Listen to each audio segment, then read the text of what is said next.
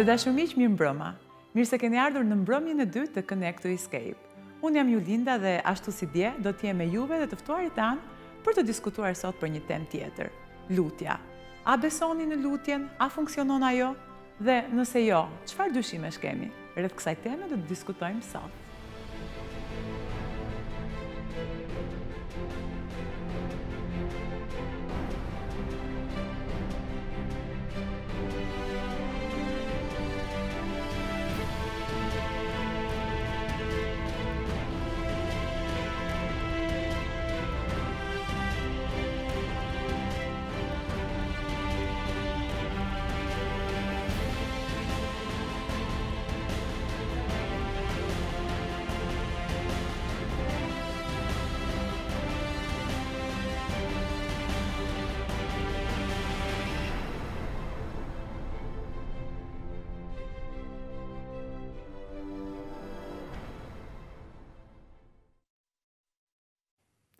Disa prej tyre tashmë e njihni.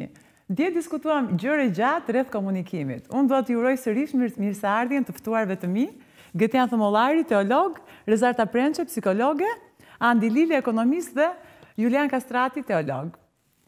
Gjithashtu dua t'ju prezantoj edhe me Elvanën dhe Evelinën, të cilat do t'jenë sërish me juve dhe me ne për të transmetuar mesazhet tuaja. Ju do të na ndiqni në liveconnect.al dhe në lctv.today. Përpara se të kaloj tek intervistat, unë dua t'ju prezantoj sërish revistën Connect, që ju sugjeroj të gjithëve ta lexoni sepse ka tema vërtet interesante nga të gjitha fushat. Dje 10 të parët që shkruan në fanpage-in ton, Live Connect Albania, e përfituan këtë revistë falas. Kështu që unë ju inkurajoj të shkruani sot, përsëri do të jetë dhuratë për 10 të parët që do të shkruajnë në fanpage-in ton, Live Connect Albania. Kemi marrë disa intervista në rrugë dhe kemi pyetur njerëzit se në funksionon lutja dhe çfarë dyshimesh kanë. Dhe a doni të dini më shumë për lutjen? Le të dëgjojmë dhe të kthehemi sërish në studio. A funksionon lutja për ty? Dhe nëse jo, çfarë dyshimesh keni? Tani kjo është një temë që të thosh të drejtën nuk është se mund të flasësh ai shkurt edhe nuk është se mund ta gjesh vërtet atë përgjigjen e saktë se cila mund të jetë. Por unë personalisht besoj tek lutja, jam njëri që lutem shumë edhe të paktën edhe nëse nuk më realizohen të gjitha ato lutjet e mia kundrejt Zotit, të paktën më bën të ndihem më mirë, më bën të besoj tek diçka dhe kjo është më e rëndësishmja. Të kesh shpresë dhe të besosh diku është diçka shumë e rëndësishme, kështu që po, unë besoj tek lutja dhe lutem. A dëshironi të dini më shumë se si të luteni? Nuk besoj se dua të di më shumë se si të lutem, unë mendoj se çdo njeri ka atë mënyrën e vet individuale se si i pëlqen të lutet apo jo, raporti me Zotin në them gjithsesi e zgjedh vetë se si duhet të jetë. Unë besoj tek Allahu dhe kur kam, jo vetëm kur kam nevojë, por gjithmonë lutem vetëm tek ai. Do doni të dini më shumë si të luteni? Di shumë. Dhe më mjafton.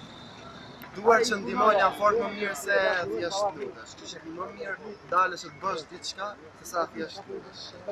Funksionon dhe duhet funksionoj.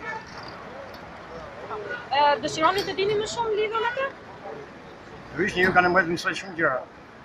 Tia s'ka fund. Për mua lutja varet në disa raste, sepse kam provuar. Gjithmonë kur kam shkuar në këto, mund të them në kish, me grupe fetare apo kudo tjetër që flitet për Zotin dhe për lutjen, më kanë thënë që në momentet vështira dhe jo vetëm, por edhe në momentet mira funksionon lutja. E kam provuar shpesh herë, por kam dhe unë ato dyshimet e mia që ndonjëherë ndoshta ai negativiteti im që i pres gjërat i dua me një herë, i dua tani edhe them që Zoti atëherë nuk po më ndihmon ose lutja nuk ka pasur efekt.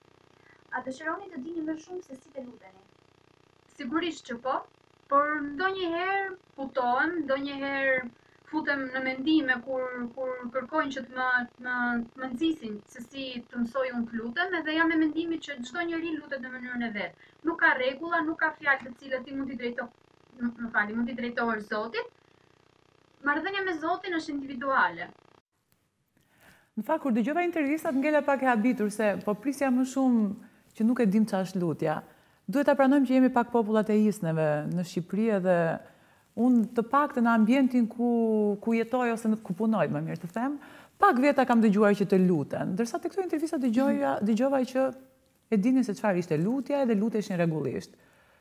Dua të di nga Rezi, si psikologe, ndoshta ke pasur eksperienca me shumë njerëz që vinë tek ty dhe flasin me ty. Si mendon, a besojnë njerëzit se funksionon lutja? Në fakt, Juli, kam dëgjuar shpesh që thonë që unë besoj në Zot edhe luten, kam dëgjuar që njerëzit besojnë edhe lutjet aty realizuar, po ka gjithashtu edhe njerëz që unë do ta përkufizoj është ai efekti placebo, që është marrëdhënia ndërmjet trurit edhe trupit, marrëdhënia trupit dhe mendjes, që varet gjithçka nga pritshmëritë e individit. Domethënë, po e bëj një shembull konkret që në momentin që ti ndihesh smur, edhe merr një medikament, dhe ti mendon se ai medikament do të shërojë trupin tënd. Dhe në ato momente ndërthurja kimike e trupit tënd bën që të shkaktojë ato efekte dhe ti e ushërove. Domethënë janë të dyja këto opinionet.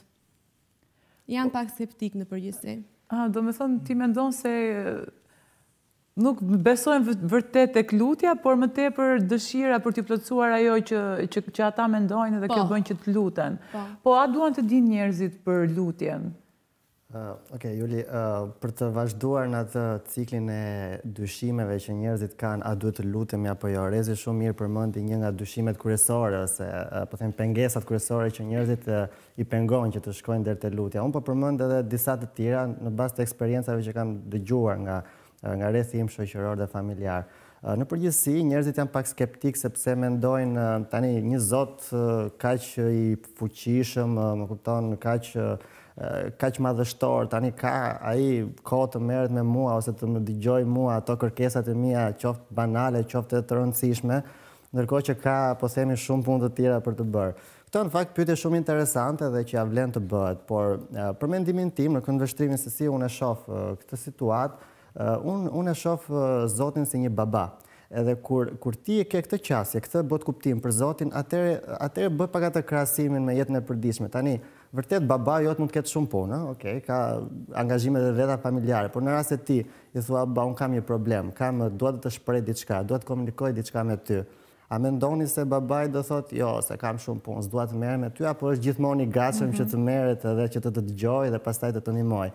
Po jo vetëm kaq, marrëdhënia me Zotin është diçka më tej, sepse duke qenë se ne nuk jemi qenie robotike, jemi qenie me vullnet të lirë, sepse kështu jemi krijuar, atëherë është krejtësisht normale që Zoti të kërkojë një marrëdhënie, një diskutim me ne, të kërkojë një mendim pse jo nga ne, jo pse atij duhet, po sepse ne kështu jemi të ndërtuar. Dhe për ato nuk është bezdi, po themi, ose humbje kohe të merret me krijesat e veta, sepse ai na krijoi nga dashuria dhe është e pa diskutueshme që ai kërkon vazhdimisht të ketë komunikime dhe marrëdhënie me ne, sepse ne jemi ata të parët që gjithmonë distancohemi nga ai, dhe jo e kundërta. Edhe meqense jemi te marrëdhënia me Zotin, disa përgjigje ishin që ne nuk kemi nevojë të mësojmë se si të lutemi.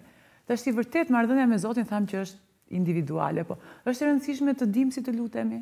Po i drejtohem pastor Julit në këtë rast, meqense ka studiuar për teologji dhe. E rëndësishme është që ne thjesht të lutemi. Unë do të inkurajoja çdo njeri, aty pam dhe në intervista, njerëz të ndryshëm në mënyrat e tyre, unë do i thoja lutuni në mënyrën tuaj. Nuk ka një formulë, domethënë standarde për këtë gjë. Nuk është e thënë, sepse ndonjëherë biles thuhet që ndonjëherë vetëm përshpërimet e shpirtit tonë, domethënë ajo është lutja, dhe kur nuk themi asgjë, vetëm rënkojmë nga shpirti ndonjëherë, ose kur thjesht themi ndonjëherë haleluja, lavdi Zotit dhe kaq, ajo është lutja në fakt në vërtet. Vetëm të jemi vetvetja. Dhe në këtë rast ajo funksionon edhe më shumë, edhe më mirë. Pyetja gjithmonë është më tepër, domethënë sa efekt ka lutja, sa a ndryshon botën lutja. Më shumë beta ma pyesin këtë gjë. Unë do thoja këtë që lutja nuk e ndryshon botën. Por lutja na ndryshon neve dhe ne e ndryshojmë botën. Një nga autorët e mia më të preferuara, Ellen White, ajo shkruan kur neve lutemi nuk e ndryshojmë asnjëherë mendjen e Zotit, sepse Zoti ka gjithmonë qëllime të mira pozitive për ne.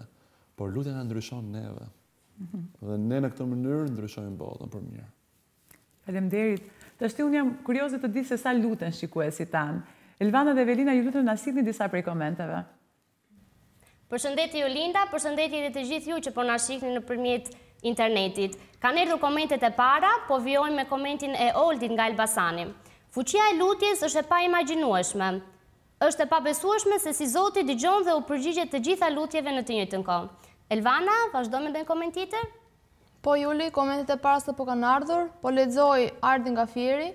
Ardi thotë plotësisht me bindje nga eksperienca e tij personale, që Zoti i pranon dhe i përgjigjet në qoftë se dikush e vën në dyshim fuqinë e lutjes, e thotë që lutjet janë si një ritual i kot, apo për të dukur thotë që janë gabim, lutja është e vërtetë. Është të ndjesh thellë në shpirtin tënd, në mendjen tënde, në zemrën tënde dhe të kesh besim në gjunjëzim dhe të lutesh vërtet Zotit. Atëherë ai mund të dëgjojë lutjen tënde. Lutuni dhe do shihni ndryshimin. Lutja është forca jonë dhe lidhja e fuqishme mes nesh dhe Perëndis. Linja për të Juli. Faleminderit që vazhdoni të na ndiqni në liveconnect.al dhe në lctv.today. Gjithashtu ju sugjeroj të shkruani edhe në Live Connect Albania që të përfitoni revistën. 10 të parë do të përfitojnë revistën.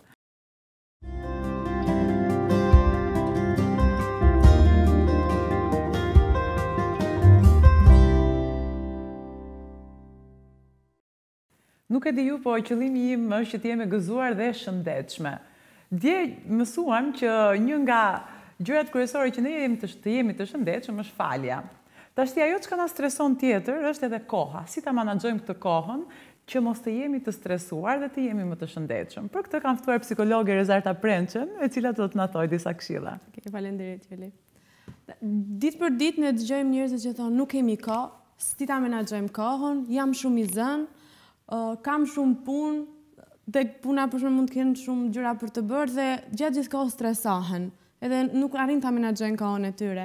Madje meqense jemi tek tema e lutjes, një grua rreth 50-tave gjithmonë thoshte, "I lutej Zotit", nuk gjente kohë që t'i lutej Zotit edhe thoshte, "Zot, faleminderit për gjithçka, ashtu se di amen."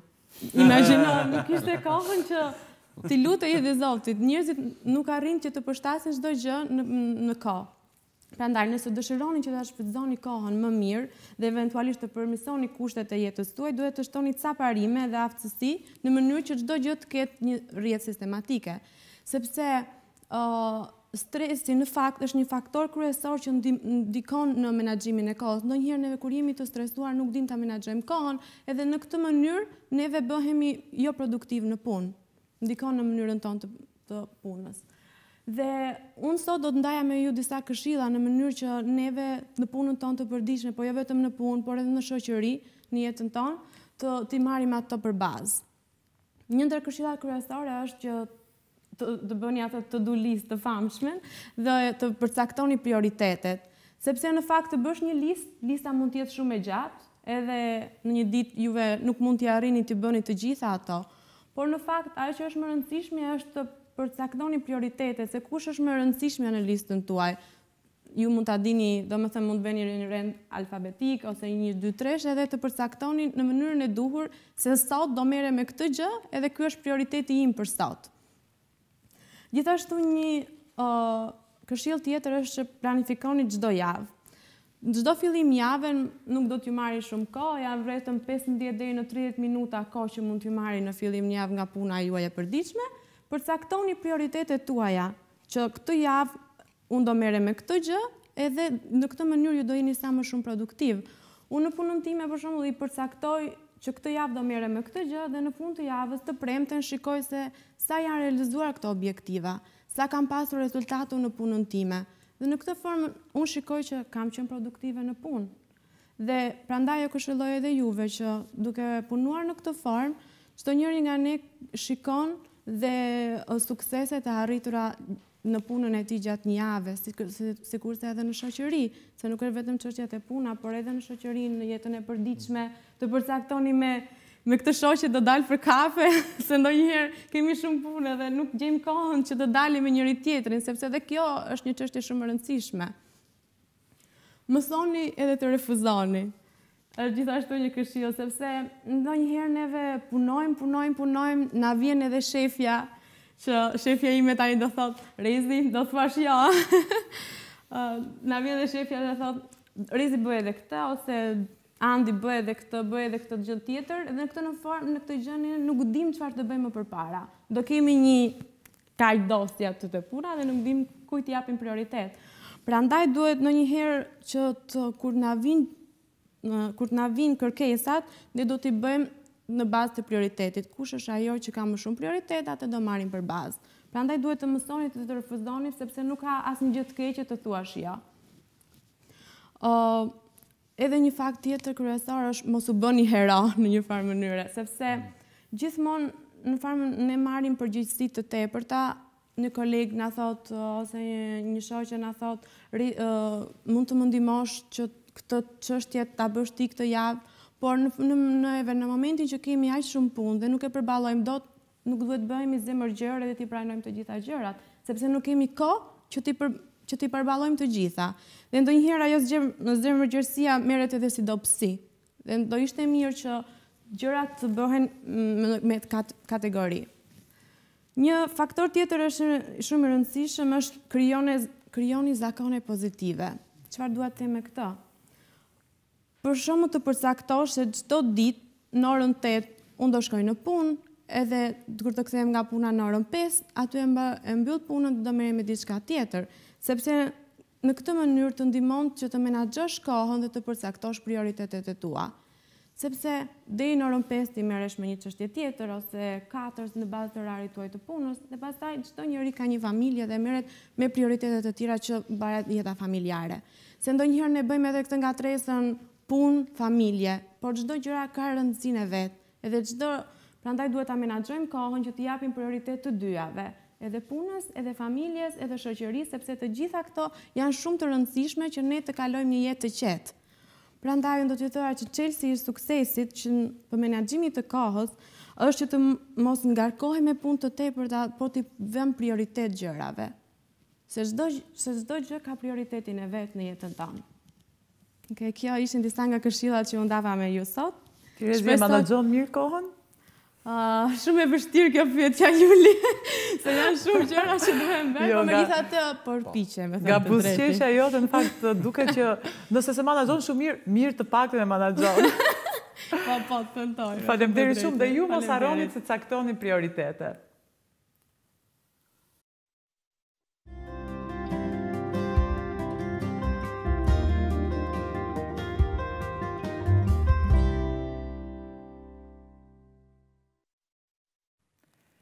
Histori lutjesh nuk na ndodh të dëgjojmë për ditë. Në fakt në mëngjes kur shkojmë në punë nuk pyesim asnjërin a je lutur sot apo për çfarë je lutur sot. Pyetja e para e pive kafen dhe a do e pim kafen është. Kështu që unë kam ftuar sot teolog Julian Kastratin, i cili do na flasë pak më shumë për lutjen dhe na tregon ndoshta ndonjë histori lutjeje. Sigurisht, unë do ta nis si mbrëm me një barsalet, sepse është barsaleta për pastorin apo teologun, si që janë dhe vetë, dhe taksistin. Qa ndodhi, si që është legjenda, pastori dhe taksisti, erdi moment vdiqen, si që është legjenda, shkojnë në parajs, dhe Shën Pietri hap portat e qiellit. Po qelluan të dy shumë afër njëri tjetrit në kokë, kështu që taksisti i pari dhe pastori po vente re, domethënë çfarë po ndodhte. Edhe Shën Pietri e çon çon pastorin përpara, pastori mirë se erdhe në parajs, edhe ja ku e shtëpia jote, një shtëpi, një kaçe, 3 dhomë kuzhinë, e mirë, goxha e mirë, u kënaq pastori, faleminderit. Kur mbas pastorit shkon ke taksisti, e merr Shën Pietri edhe e çon një vil, 3 kaçe, me pishinë, mrekullueshme, me pemë, me kështu. Pastori tash shkon ke Shën Pietri. Shën Pietër, të lutem një sekondë, se ka ndodhur një keq kuptim, unë jam pastor. Unë kam përshtypjen që nga gataruar kartën, më thënë, Chelsea me shtëpisë mua me këtë taksistin. Jo, i thot Shën Pietri. Shive dhe herë. Ja, ta shoh me shefin lart. Dhe nuk ka vetë Zoti thot, i thot Shën Pietri që nuk ka asnjë, pastori thot, si ka mundësi, domethënë, ç'është ky muhabet? Një gjë i thot Zoti. Pastor, kur ti predikoje të shtuna, ti i vije të gjithë njerëzit në gjumë. Kurse kur ky taksisti i jepte makinën si çonte njerëzit, i bënte që të luteshin. Kështu që Kjo është një batutë, është për të qeshur, por ka një moral kuptimin që sa më shumë neve të lutemi. Dhe kur mendoj për jetën time, kur mendoj se çfarë situatash të vështira kam kaluar në jetën time, kur mendoj se si Zoti më ka marrë në ato dallgët e mëdha të jetës, nuk do t'ja dilja mban pa lutjen, në fakt, dhe pa shumë lutje, shumë fuqi, është shpreha.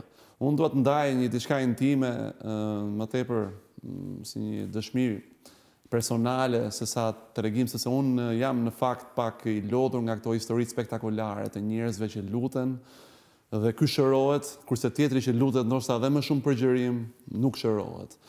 Unë do të flas për mënyrën se si unë e përjetoj Zotin. Unë e kam qef për miqtë e mi që më njohin, unë e kam shumë qef notin. Kjo nga që e nisa me shumë vonesë notin në jetë, që tani çdo pellg që gjej, hidhem. Shumë ka dalë nami. Dhe unë kam diçka në gjithë jetën time, që në fillim, që kur kam nisur notin, unë sarë që futem në det, apo në liqen, apo në lumë, futem thellë edhe bëj një lutje. Këndoj dhe një këngë, që është e veçantë, besoj që e di vetëm bashkëshortja ime, një këngë adhurimi ndaj Zotit, dhe lutem. Dhe unë aty jam, nuk ndjej një qetësi, unë aty harroj çdo problem, çdo stres, çdo gjë më ndjehem, domethënë sikur jam 1 kile, jo, kaq që ndoshta jam sot. Do t'inkurajoj të gjithë që ta provojnë, jo thjesht kur shkojnë në notë, kur shkojnë në plazh, të luten Zotit çdo ditë. As 3 herë, as 5 herë, as 10 herë. Nuk do përcaktoja numra. Sa herë që ju ndjeni nevojë. Një komunikim I cili ja vlen, sepse ç'a ndodh, Zoti shpeshherë nuk I përgjigjet lutjeve tona në mënyrën siç duam neve, I përgjigje të ndryshme për këtë lutje. Ndonjëherë ai na bën që neve të presim, dëshiron të na kalisi durimin. Kështu që në këtë moment unë do thoja që të pranojmë çdo lloj përgjigje që vjen nga Zoti, ndërsa neve I lutemi. Faleminderit Jul. Tashti doja të ndaloja tek një pjesë, sidomos se kjo e fundit, sepse shpesh dëgjoj njerëz që janë goxha skeptik për sa I takon lutjes, sepse thon, po Zoti s'na përgjigjet gjithmonë, ja ju lutem sot, na tha jo. Ka disa të tjerë që janë goxha optimistë, thon po Zoti na përgjigjet gjithmonë. Ka disa të tjerë që thon Zoti s'na përgjigjet fare. Tashti, a jemi ne të përgatitur të pranojmë këto pot, jot edhe pritjet ndaj lutjes? Andi? Faleminderit Juli, duke marrë shkas edhe nga historia personale e Julit, e pastorit, unë doja të nisa me diçka. Desha të thosha që esenca, sepse lutja në fund të fundit është marrëdhënia ose komunikimi. Komunikimi midis Zotit edhe njeriut. Por në epicentër të gjithë kësaj marrëdhënie është dashuria. Çfarë duhet të them me këtë? Shumë njerëz, ashtu siç përmend edhe ti, brenda pyetjes, mendojnë se përgjigja ose atyre u është realizuar dëshira nëpërmjet pyetjes. Mund të ndodhi për 1 ditë, për 2 ditë, për 1 javë ose në moment. Disa të tjerë thonë, jo, nuk më është realizuar akoma, po mund të ndalem diçka. Po ta marrim në rastin konkret, në rast se ti do kishe një baba I cili do të shpërblente sa herë ti kërkoje diçka me dhurata ose me gjëra materiale ose jo materiale, çfarë do qofshin. Dhe rasti I dytë do kishe një baba tjetër, por që në fund është përsëri baba jot, por që nuk do të përgjigje në moment, por ai do të jepte mundësinë që nëpërmjet një forcimi të marrëdhënies bab-bir, ti ta kuptoje që në fund është një marrëdhënie dashurie, sepse në fund të ditës ose në fund të një periudhe ti e kupton që ai është përgjigjur lutjes tënde në mënyrën e tij. Po cila është mënyra e tij?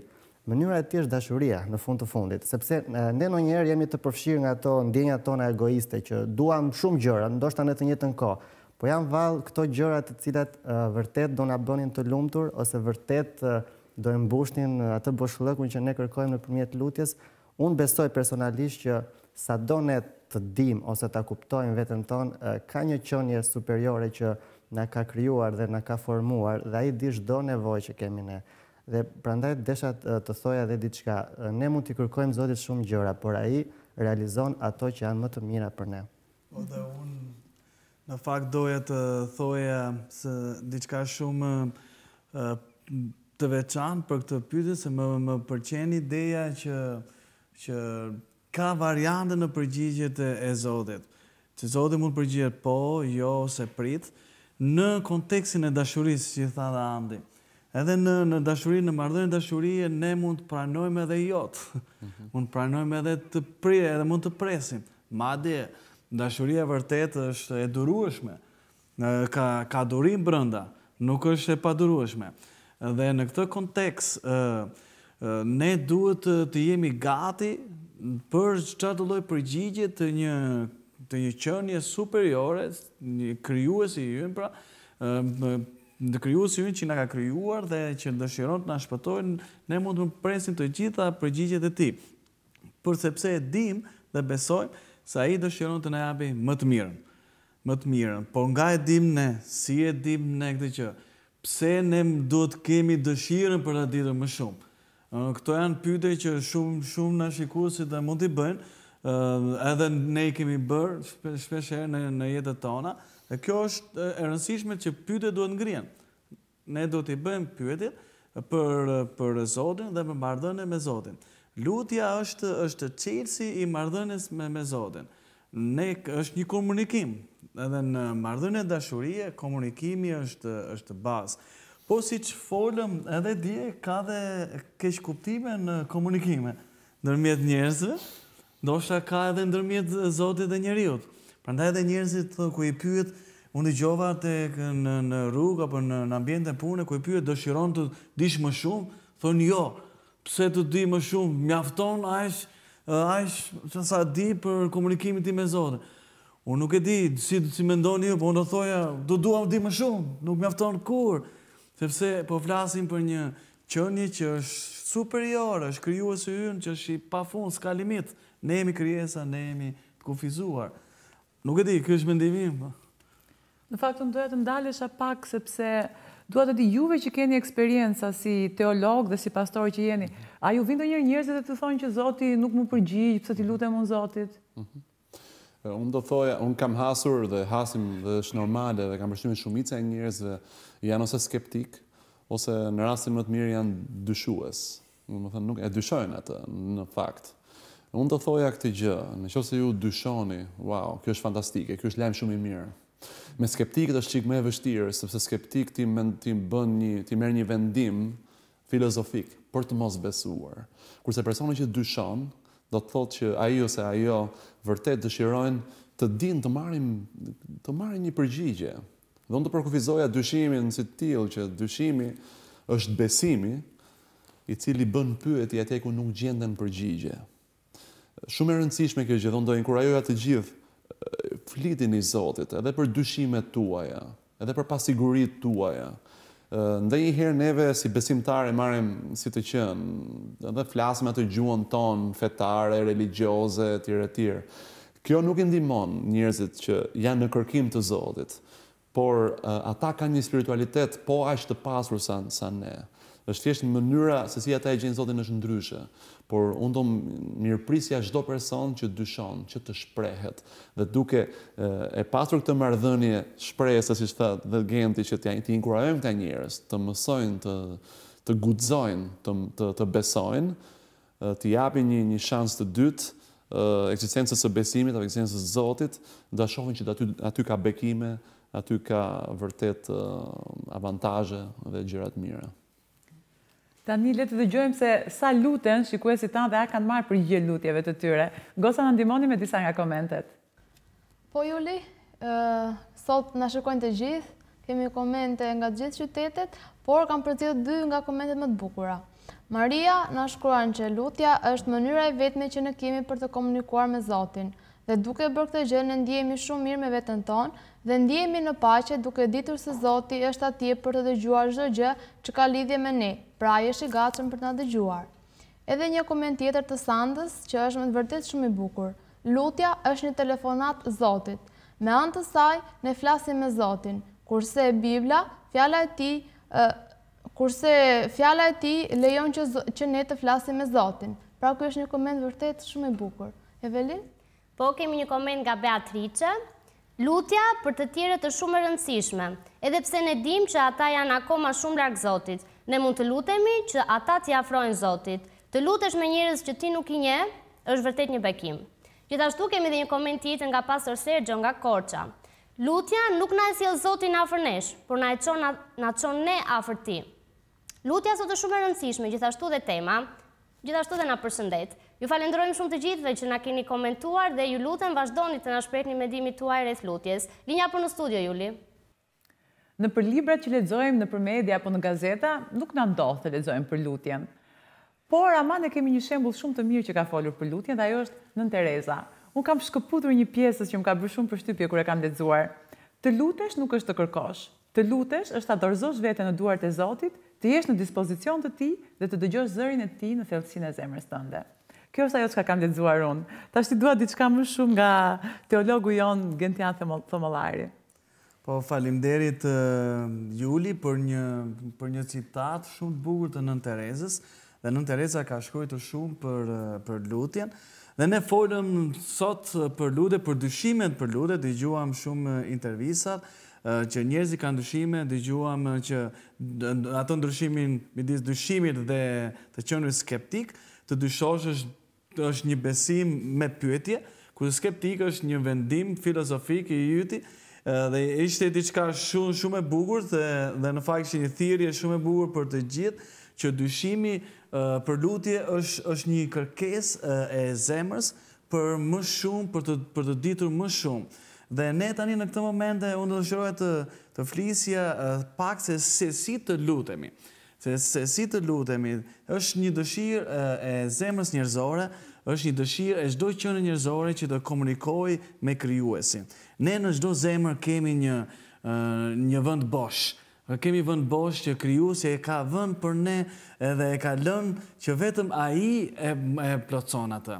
Prandaj edhe ne jemi duke kërkuar në jetë shumë gjëra. Ne kërkojmë që ta mbushim të bëshllëk.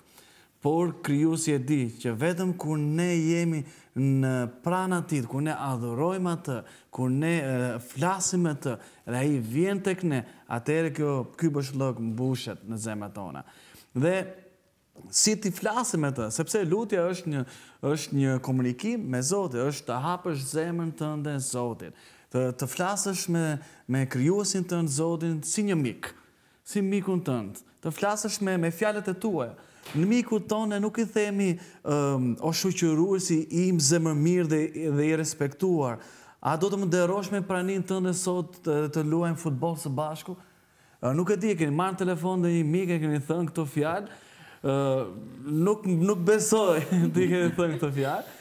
Ju mund të thoni, hey, që kemi, do luajmë futboll sot apo jo? Si kemi? Si është planifikimi?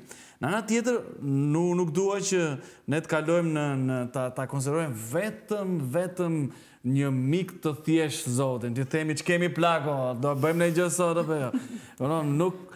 Ne do ta kemi atë esencë që Zoti është krijuesi. Është krijues, është I madhërisëm, është Zoti I plot fuqishëm, por një të kohë dhe miku im. Dhe të flasim me fjalët tona të thjeshta, dhe kjo është lutja. Fol ashtu si të vi me mikun tënd, fol me zemër. Kjo është pjesa kryesore e lutjes. Gjithashtu, ne duhet të lutemi në vende të ndryshme. Duhet të gjejmë vende të ndryshme. Ne mund të lutemi kudo. Mund të lutemi tani ku jemi ulur, mund duke ecur, mund të lutemi në çfarëdo lloj situate. Zoti ne na sheh. Na sheh kudo dhe na sheh dhe mendimet tona. Na sheh mendimet tona, na sheh zemrat tona. Ai dëshiron të t'i gjoj zërin tonë. Unë më kujtohet në një moment që isha në fakt në shkollë, në Angli, edhe një predikues erdhi dhe tha, ishte një takim rinor dhe tha, dëgjoni, gjini gjithë celularët tuaj dhe tani bëni zilen tuaj, melodin tuaj. Të rinë dhe gjithë nxorën celularët tërë qef, se I kishin fikur dhe tha, qa po ndodh, ne tani jemi në një moment që mund t'i hapim, se në seminaret ishte kultura që fiket, dhe pasaj e ndezën dhe fillur melodit e bukura, dikush kishe një këngë, dikush një muzikë klasike, lloj melodish, edhe u bë një zhurmë të zilësh të bukura, dhe në fakt në fund, predikuesi tha, dëgjoj, tha, zilja juaj është zëri juaj lutjes, dhe Zoti e dëgjon. Dhe pret ku do bi zilja e filanit, dhe pret që atë zile, atë zërin tuaj, sepse është një miku juaj, dhe dëshiron të dëgjoj ju. të ty dëgjoj ju dhe ju do të gjeni kohën dhe ju do të gjeni dhe vendin e duhur. Gjithashtu duhet të caktoni i kohë të rregullt për lutje. Ne flasim me miq rregullisht, apo jo? Flasim me miq ku kemi halle, ku kemi probleme, edhe kur nuk kemi halle, edhe kur kemi probleme, flasim e marrim telefon, ha, çka ke bërë, si pa kalon. Pra, caktojmë një kohë të rregullt komunikimi me miqtë tanë. Edhe me Zotin, me krijuesin ton, kështu është. Ne caktojmë një kohë të rregullt, shumë mirë që çdo ditë ne caktojmë një kohë të rregullt për të folur me Zotin. Pse do ta caktojmë këtë kohë? Sepse kjo kohë, siç e folëm edhe parë, menaxhimi i kohës, është shumë e rëndësishme, nuk është argjim kohë të lutesh. Madje të ndihmon të menaxhosh kohën e punët të tjera, çfarë ti ke në jetë. Sepse kur ti lutesh ti ja jep gjithçka kohën tënde Zotit, i thua dhe gjithë planet që unë kam, e gjithë ëndrat që unë kam, gjithë ditën që kam përpara që ma ke dhuruar ti, se jam gjallë sot, unë po ta lë në dorët tua. Dhe ti ku komunikon, i merr më shumë forcë, më shumë fuqi dhe më rregullisht ti mund të flasësh me Zotin. Prandaj është shumë e rëndësishme që të gjejmë kohë të rregullt dhe një vend të tuaj për të lutur. Shumë herë Gendi mua më pyesin shumë persona, Juli, për çfarë ti lutemi Zot? A mund të lutem unë Zot kur marrin leje mua? Thonë, Julia, mund të lutem Zotit për këtë? Mund të lutem Zotin për këtë ose për atë? Unë i them lutuni Zotit për gjithçka, për çdo gjë. Në fakt është një varg i bukur nga letrat e tuara Filipianëve, ndjatën e re në Bibël, kam dëshirë që ta ndaj me juve, mos u shqetësoni për asgjë, por në çdo gjë ja parashtroni kërkesat tuaja Perëndis, pra Zotit, me anë të lutjesh dhe përgjërimesh me falënderim. Dhe paqja e Perëndis gjithmonë vjen bekimi, gjithmonë përfitimi. Dhe paqja e Perëndis që ja tejkalon çdo zgjuarësie, do të ruaj zemrat tuaja dhe mendjet tuaja në Krishtin. Në fakt, Gendi, asnjë problem nuk është i parëndësishëm.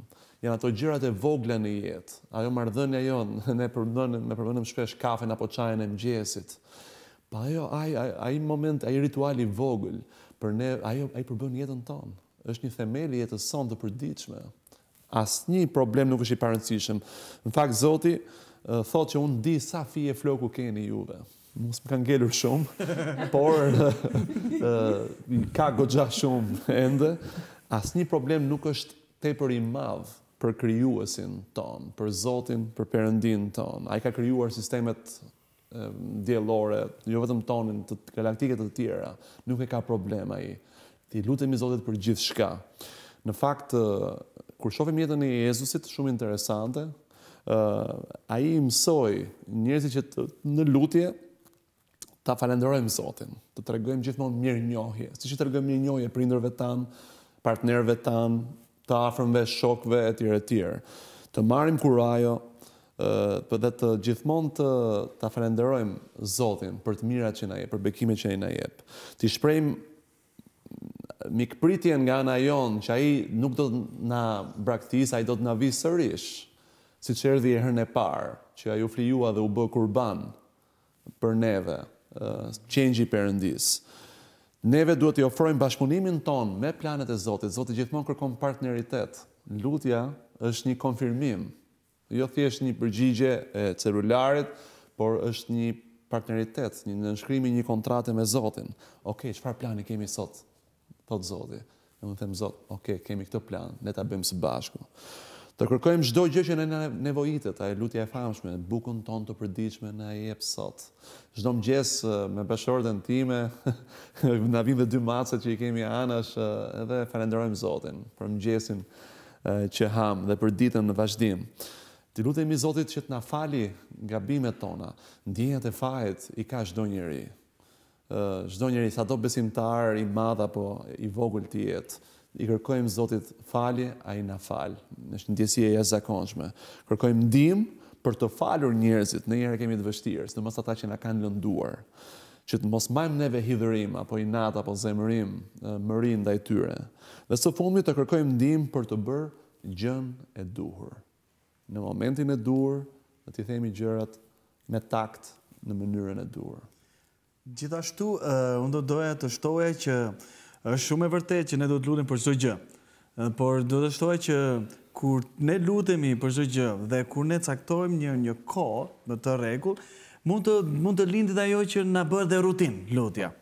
Bëhet rutinë dhe ne thjesht lutemi sepse na është zhgulitur në kokë që duhet lutemi dhe mund të kthehet në rutinë. Por ju kur luteni mos përdorni përsëritje të kota siç bëjnë paganët. Sepse ata mendojnë se do të plotësohet lutja, se kanë përdorur shumë fjalë, mos u bëni pra si ata, sepse ati juaj di gjëra për të cilat keni nevojë para se ju t'i kërkoni. Është një varg në Bibël. Pra ne nuk duhet të përsërisim gjëra të kota dhe të pakuptueshme për paganët, por ne duhet të flasim me zemër. Dhe kur flet me zemër me Zotin nuk është rutinë. Kur bën bizeta zemër nuk është rutinë. Dhe kjo është lutja e vërtetë. Gjithashtu ne duhet të praktikojmë, sepse shpesh njerëzit mua më thonë që lutem, por nganjëherë shpërqendrohem. Filloj të lutem, shpërqendrohem, më dalin shumë gjëra të tjera në kokë dhe filloj të mendoj për problemet, për hallet, shpejt bëj një lutje shpejt se kam hallet tjera, kam gjëra tjera. Kupton, por ne duhet të përqendrohemi në lutje. Nëse është e vështirë, ndonjëherë mos u dorëzoni. Mos u dorëzoni, por ktheuni tek lutja. Me kalimin e kohës do të mësoni të përqendroheni më shumë. Nëse ju ndihmon për të përqendruar, mund të shkruani lutjet në një ditar. Kjo është një këshill dhe një inkurajim që mund të shkruani ditar, ata që i pëlqen të shkruajnë, në ditar mund të shkruajnë çdo natë se çfarë kanë bërë, për çfarë kanë lutur dhe pastaj mund të shkruani edhe përgjigjet dhe pastaj kur ti shikosh pas disa vitesh, wow, për çfarë jam lutur, për çfarë kam marrë përgjigje, unë tani dikur i kam bërë këtë me ditar dhe kur lexoj tani, ndonjëherë qesh, nganjëherë qaj, ndonjëherë ri serioz, kam bërë lutjen nga më ndryshme dhe kam kuptuar që kanë qenë një përjetim shumë i bukur për mua dhe inkurajoj të gjithë që ta bëjnë këtë gjë. Gjithashtu, ne duhet jemi të ndershëm në lutje. Në Bibël ka 150 psalme dhe psalmistët luteshin pa frikë. Direkt fillonte. Unë vajtoj për ty o Zot. Unë jam i mërzitur. Armiqtë e mi duan të më vrasin mua. Unë ndihem i braktisur. Zoti shpëton mua. Pra nuk fillojnë me ceremonira, me politesa, po direkt në temë. Direkt në temë aty ku i dhëmb. Aty ku i dhëmb, ata ishtë të ndershëm me Zotin. Zotë, unë ndjejmë vetmuar, jam i praktisur, kthej kokën djathtë, askush nuk është atje, askush nuk kujdeset për mua. Edhe këto janë lutjet e zemrës. Këto janë ato çfarë ne mund të lutemi. Okej, Genti, faleminderit shumë për shpjegimin edhe që bëre, se si duhet të lutem, por unë desha ta kapja pak dhe në aspektin tjetër, jo atë, po themi në thonjë egoist, sepse ne lutemi për kërkesat tona, për nevojat tona, po le të mendojmë pak të lutemi edhe për të tjerët, sepse në fund të fundit, Zoti këtë promovon, qofse të themi, dashurinë për veten tonë, po edhe për të tjerët. Dhe unë nuk besoj personalisht se Zoti i përgjigjet lutjeve të njerëzve që nuk kanë dashuri për të tjerët. Ai vetë, Jezusi kur erdhi në tokë, i mësoi shumë qartë dishepujve të vet. Lutuni dhe për armiqtë tuaj, dhe për ata që nuk ju duan.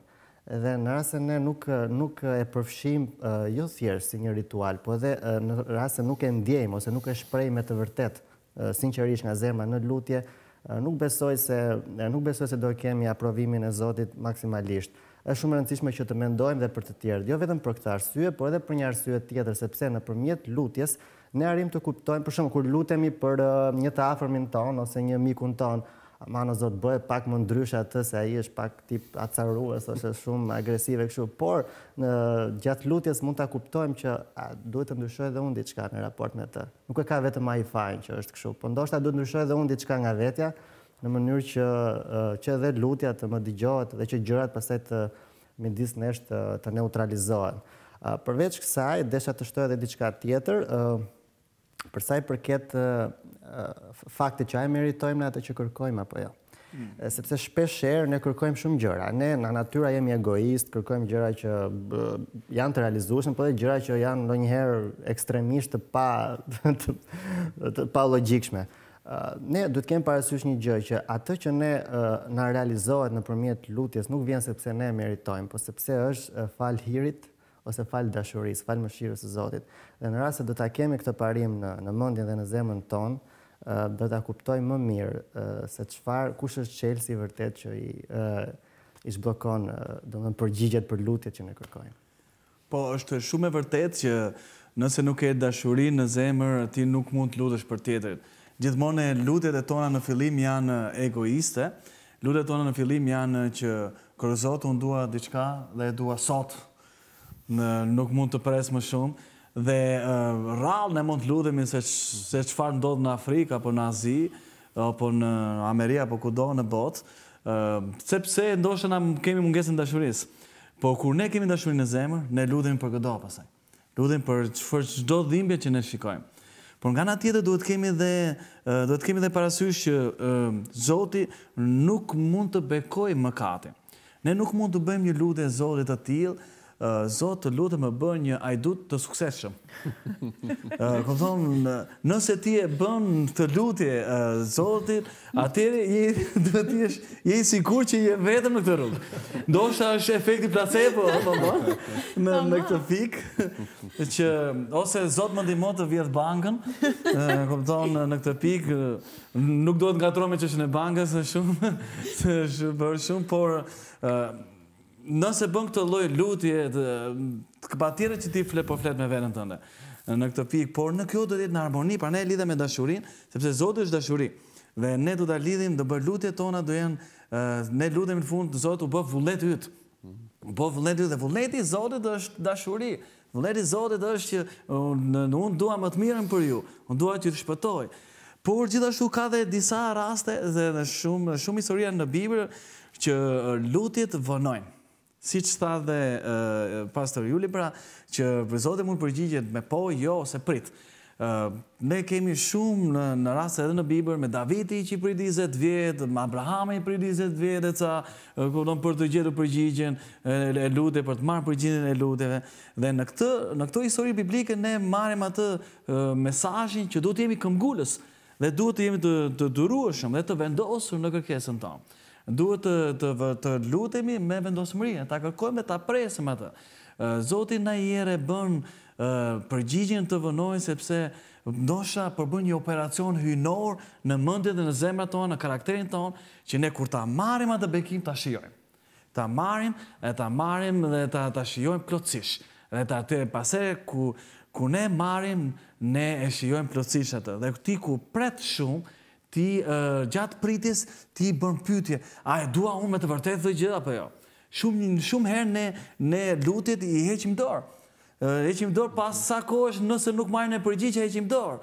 Sepse nuk morën përgjigje, edhe pastaj kuptojmë që ndoshta nuk e kemi dashur vërtet atë gjë.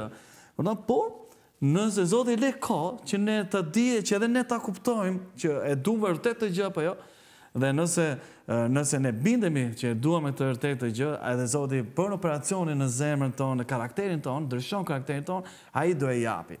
Do e japi këtë bekim. Në fakt, ndërshë diçka këtu Genti, është shumë interesante se kur isha e vogël, ishte edhe çështja ditare që them pak më përpara, që kur isha e vogël, kisha shumë qejf që të kisha një album për fotografi. Në fakt, kur kam qenë, domethënë ka qenë 6-7 vjeçë, dhe atëherë sa dolën këto albumet, futeshin fotot, veshë bukur, edhe unë tha, dua dhe unë të kem një album, edhe i lutesha Zotit që të kisha një album edhe unë. E një ditë ka ardhur Daja edhe të shtëpia, edhe se motrës time në secil na dha nga 1.000 lekë, po atëherë 1.000 lekë ishin shumë. Edhe unë mora album, ndërsa motra ime ka marrë një kukull. E motra ime e hodhi, domethënë kukull, lonim të gjithë, rregullonin flokët e hodhi. Ndërsa unë me atë 1.000 lekë nga marrë një album, edhe sot e kam në fakt atë album, po është edhe çështja këtu që shikojmë që në një farë mënyrë unë kërkova diçka, po më erdhi pak më vonë, por është edhe çështja dhe lidhim edhe me anën tjetër dhe kur thekët për ditarin, që në një farë mënyrë ti shikon aty të gjitha gjëra se si çfarë kërkoje ti kur ishe pak më e vogël, ndërsa çfarë kërkon tani. Janë edhe çështje prioritetesh në një farë mënyrë, por edhe ti shikon gjëra se si kanë ndryshuar, edhe pret se ato që ti kërkon në një farë mënyrë realizohen. Po, është shumë e vërtet. Dhe unë në fakt dua ta mbyll dhe me një histori që shumë nga miqtë e mi e dinë, po që është histori që ka ndonë 92-shin, në 92-shin, shumë vite përpara, unë isha besimtar i ri, sapo isha bërë, dhe në ato kohë në gjithë shqiptarët kishin mendjen për të shkuar jashtë shtetit, dhe vlla im i madh shkoi jashtë shtetit, dhe pastaj më vonë dhe mami pasi një viti dëshironte të shkonte që për ta takuar atë, dhe një shoqe e saj për ta shkurtuar historinë i thotë që po të shkosh ti me këtë sëmundje, kishe probleme varicet në këmbë, po të shkosh ti në kufi, ti mund të kalosh, s'ke nevojë për viza. Dhe në fakt ajo kështu bëri, shkoi në kufi, ata doktorët e pan, vun durën në kokë, thanë këtë kaloj, ta çojmë në spital direkt. E quan në Janin, po mami kërkonte du t'ikin në Athinë, sa ti kishe djalin, du t'ikin në Athinë, dhe e quan në Athinë, dhe ata doktorët thanë duhet pa tjetër të bëjmë një operacion, dhe ata bëjmë operacion e hoqën një damar komplet, dhe pas operacionit vllai im dha gjak, dhe pas operacionit ata i shpjeguan, dori me sukses, gjithçka. Unë gjatë kësaj kohe në Shqipëri e mora vesh të gjë, lutesha. Gjëja e parë që mu po ndodhte sa unë isha 4 muaj që isha bërë besimtar, edhe lutesh e Zot, ndihmo, nuk e di çfarë ndodh në Greqi, po qëndro atje pranë ndihmo. Dhe në fakt operacioni ndodhi me sukses, dhe doktori tha që ti ke bërë shumë mirë që erdhe, sepse edhe 3 muaj jetë do kishe nëse nuk do kishe ardhur. Dhe mami im pas asaj tetoi edhe 17 vjet të tjera, lavdi Zotit, ajo nuk ron më sot, por unë do ta thoja që e thash të histori për të thënë që lutja ka fuqi, dhe Zoti përgjigjet lutjeve tona, dhe unë inkurajoj gjithë ju që të luteni, hapeni zemrën Zotit. Flisni me Zotin si miku juaj. Faleminderit shumë, Genti, ishte shumë i qartë, madje ndërkohë që ti flisje, mua po më lindë dëshira të lutesh, a? Edhe mendoj se edhe juve që po ta ndiqni ju ka ndodhur kjo gjë. Po pavarësisht se ishe i qartë, unë prapë kam 1-2 pyetje të vogla. Tashti dim që Pastor Juli tha që Zoti na di edhe sa fije floku kemi. Do me thënë, Zoti e di se çfarë duam ne. Pse ja vlen të lutesh kur Zoti e di se çfarë duam ne? E di që Zoti ka dhe sens humori, dhe të tregoj një barsalet. Me, po them, Beni, që emër shqiptar. Që përdorin gjithmonë për barsaletat. Beni unë gjithë malit. Në gjithë malit, malit dajtit. Ta bëjnë kom, tha. Edhe unë gjithë malit. Nga mesi malit, për fatkeqësisht, do më thënë, i rëshkiti këmba, po ishte goxha humner. Është pjesa që është goxha humner aty si. Dhe është kapur në sekondën e fundit, u kap ke një deg peme. Dhe kështu. Në ajër, këmbët poshtë në humner. Edhe Beni. Ndim, thot i shkrej, ndim, a ka njeri? Heshtje, normalisht kishte asë njeri. Okej, thot, s'pas a njeri, po kërkoj ndim vend tjetër. Andej lartë, thot. Thot, Zot, me thënë drejtën, nuk jam besimtar, jam nga to skeptikët. Ndim, a ka në njeri ati lartë? Dhe pa pritur, në mënyrë shokante, mas 5 sekondash, një zë nga qielli. Po, unë jam Zoti, lëshoj duart nga dega. Beni.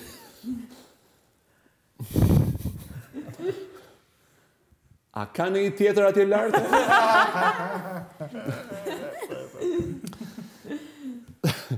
Ideja është këtu. Varet se si neve ndërtojmë atë, do më thënë, kur neve i lutemi Zotit, ose kur neve kemi të relatën tonë, për dhe si besimtar, apo si ateist, apo agnostik, apo e tjere, duhet jemi të sinqert, do më thënë, duhet jemi shumë të hapur në këtë çështje. Lutja vjen natyrshëm, është e vërtet çfarë tha Genti, është një citat shumë i bukur. Zemrat tona kanë një boshllëk, në ato ose e mbushim me gjëra të pista, që kemi përdorur që na kanë paralajmëruar, Rezi, doktoresha Triksi, që ne të mos t'i mbushim zemrën me pislëqe, por t'i mbushim me atë vend të cilin vetëm Zoti mund ta mbushë. Dhe kam përshtypjen që jemi në një moment dhe kemi një ftesë të mrekullueshme, pse t'i themi jo, pse mos t'i japim një shans, edhe me dyshimet tona, edhe me skepticizmin ton, por jo në atë mënyrë të pasinqert. Domethënë thjesht të shkojmë tek Zoti, por me zemër të hapur. E kemi kohën pak të kufizuar, po unë dua ta bëj dhe një pyetje, se më bëri shumë përshtypje që Gendi thaj që ne mund të lutemi edhe për të tjerët. E pas kemi këtë akses në të lutemi për të tjerët? Po, unë besoj që ne duhet lutemi për tjerët. Lutemi për tjerët sepse të tjerët ka nevojë dhe ti kur lutesh për tjetrin, ndodhi diçka shumë e bukur që ti të ndryshon qëndrimi yt në zemër për ndaj tjetrit. Pa ne thuhet edhe në Bibël lutu para miqt. Lutu para miq, sepse në të paktën kur ti lutesh ndryshohet zemra jote, ti nuk e ke armik atë. Ai mund të qëndrojë armik se e ka nda mendjen të qëndrojë armik, por ti nuk je. Dhe në ana tjetër do të kujtoj edhe këtë gjë që ne të lutemi edhe për mosbesimin tonë. Të Zoti na ndihmon në mosbesimin tonë, në dyshimet tona, në këtë pikë. Nuk e di se si mendojnë të tjerët, po. Jo, edhe unë personalisht shumë kohë më parë kam bërë, po jo se nuk e bëj më këtë pyetje. Kjo është një pyetje, unë besoj që do më vazhdoj gjatë gjithë jetës, sepse ne nuk mund t'i dim të gjitha. Përsa kohë kemi boshllëqe në njohuritë tona, ose në ndjesitë tona, gjithmonë do kemi dyshime, gjithmonë do komunikojmë me Zotin, por e rëndësishme është të jemi në një rrugë. Rruga e komunikimit. Mos ta ndajmë asnjëherë komunikimin me Zotin, asnjëherë mos ta ndjejmë veten që nuk kemi më nevojë për Zotin, sepse në rast se kalojmë në këtë fazë, pastaj ti e di shumë mirë, ne të gjithë e dim shumë mirë, nëse ndërpritet komunikimi midis dy personave, pastaj edhe marrëdhënia vdes. Po dhe unë do të shtoja që komunikimi ynë le të jetë zemër me Zotin. Dhe kjo është lutja e vërtetë. Tani, unë jam kurioze të dëgjoj disa komente nga shikuesit tanë. Besoj se e kanë më të qartë dhe e keni më të qartë se si të luteni. Apo për ata që kanë pasur dyshime, shpresoj që ti jeni qartësuar pak më shumë. Gjithsesi le të dëgjojmë disa nga komentet tuaja. Po Jolinda, është e vërtet që kemi një mori komentesh dhe unë jam shumë e lumtur që këto komente janë nga qytetet të ndryshme të Shqipërisë. I falenderoj të gjithë ata që po na shohin nga Fieri, Korça, Durrësi, Pogradeci dhe Tirana. Po lexoj në këto momente komentin e Adrianës nga Korça. Lutja është një instrument në dispozicion të të gjithëve. Zoti nuk sheh status, pozitë, racë, nivel ekonomik apo shkollim të lartë. Zoti është i gatshëm të na dëgjojë, të na ndihmojë, të na kuptojë që tek ai është personi i duhur për përgjigjet më të mira në jetën tonë. Zoti dëgjon madje edhe lutjen e sinqertë të një fëmie që sapo ka filluar të thotë fjalët e para. Gjithashtu kemi një koment tjetër nga Blerina. Nëse sot pate një ditë të bukur, dikush është lutur për ty dhe në këtë mënyrë ke marrë shumë bekime. Shumë forcë ka lutja e të drejtit kur bëhet me zemër hapur. Në një koment nga ty, Ilvana? Po, edhe nga unë kanë ardhur komente, kam përzgjedhur 2 Juli dhe po i lexoj. Edlira Azizi na përshëndet, të përshëndesim dhe ne. Ajo thot, nuk duhet të mërzitemi kur lutemi, edhe nëse s'marrim përgjigje, ose kur kjo përgjigje vjen me vonesë, sepse Zoti e di se ç'është më e mira për ne. Të falenderojmë Edlira. Anxh gjithashtu na shkruan, lutja është shpresë, dëshirë për të pasur një jetë të përjetshme. Është vullnet ku ti në marrëdhënie me Zotin të jesh pa doreza, të jesh ti dhe vetëm ti. Të falenderojmë Anxh, gjithashtu edhe komentuesit e tjerë. Linja për ty, Juli. Faleminderit Goca, faleminderit dhe ju që keni komentuar dhe mbi të gjitha duhet t'i kërkoj ndjes atyre që nuk arritëm t'ja lexonim komentet. Ndoshta doja dalim mban nesër. Vazhdoni të na shkruani dhe të na ndiqni.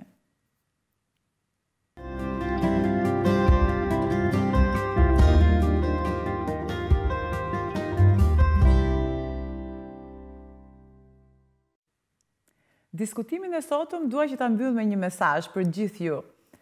Le të mos harrojmë të lutemi. Zoti jeton, ai është afër. Ai do të kujdeset për ne. Ai është aty ynë. Është i gatshëm për të gjithë ata që e kërkojnë. Unë ju falenderoj që ishit sot me ne, falenderoj të ftuarit tanë. Ju inkurajoj të na ndiqni nesër, të vazhdoni të na vizitoni në fanpage-in ton Live Connect Albania dhe të na ndiqni në liveconnect.al dhe lctv.today. Dëgjohemi nesër me temën dashuria dhe paraja.